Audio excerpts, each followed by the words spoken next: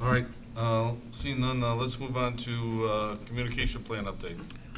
Okay, this was asked to be put on the agenda a few weeks back. I wanted to update the board on a few things as we wrap up the school year in regards to communication. That was one of the goals that we talked about in my first year, at the end of my first year, to work on this year. We have done a total of 3 customer satisfaction surveys. It's something we started doing. We did 3 this year on the course selection process, the residency process, parent-teacher conferences.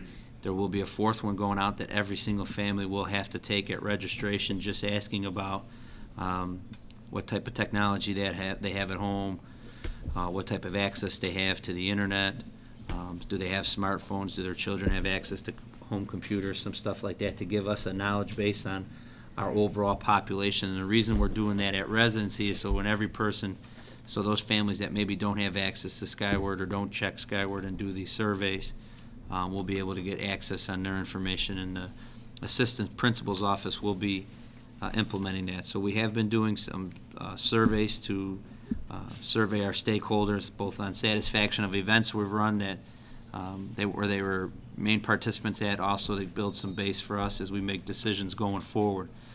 The second thing, and I might ask that Mike highlighted on the, or Mary Ann highlighted on the internet from our webpage, is the customer satisfaction. We've created a board contact point on the webpage, so that was one of the questions the board had talked about, if people wanted to be able to contact the board or send in something to the board. So that was added to the school district's webpage. Mike's pulling that up right now. I thought that would be up. Yes, that's the form.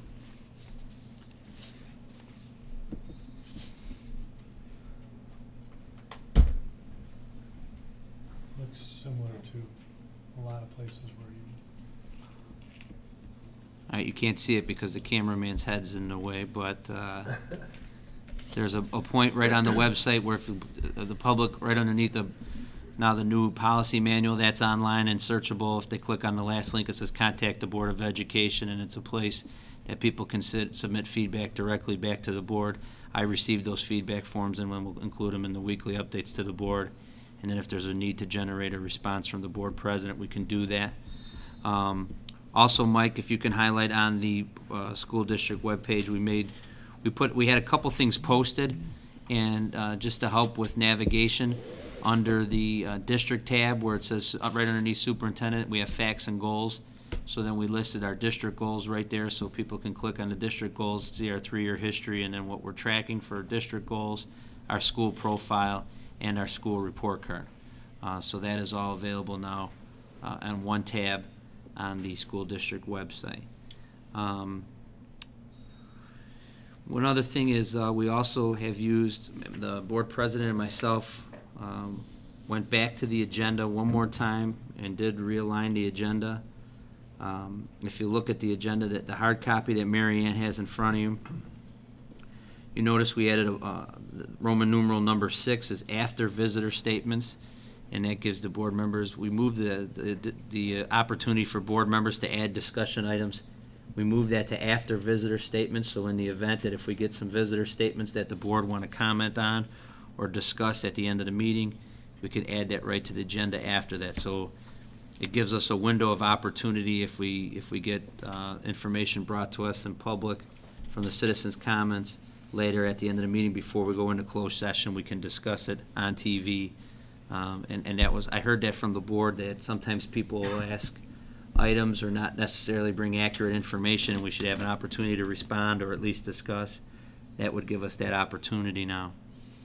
And the final thing is, just as an update to the board, we have used, I have been using on special occasions a third-party service and helping generate press releases and communication updates for the public, like when we were in U.S. News Week, or when we had the new sign from the Booster Club and from the class of 2012.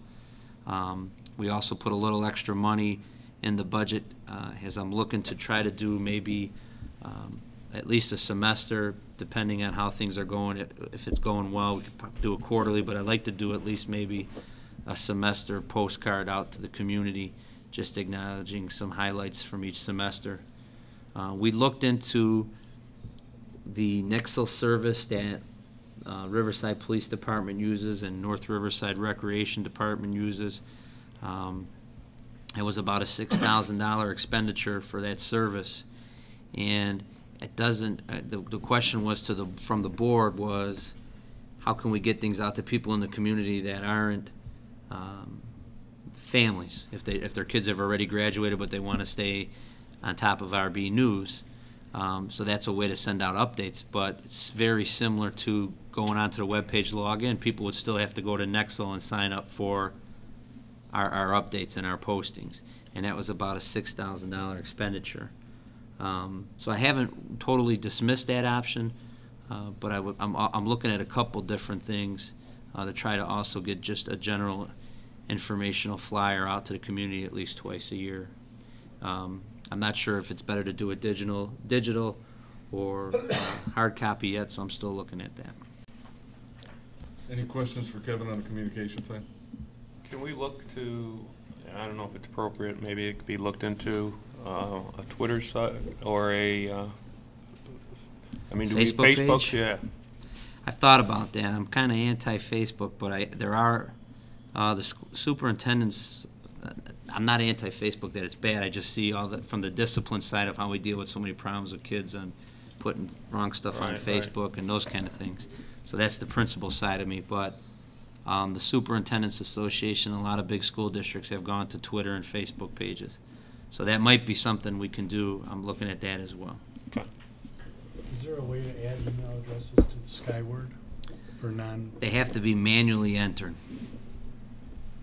So if we had people who wanted to be on the blast that we send out to all our families, that would be one way? Yeah, it would be, we would probably have to hire some part-time personnel just to come in and enter all that, or figure out a way to how we would petition people to send us their email addresses to get dumped into the system.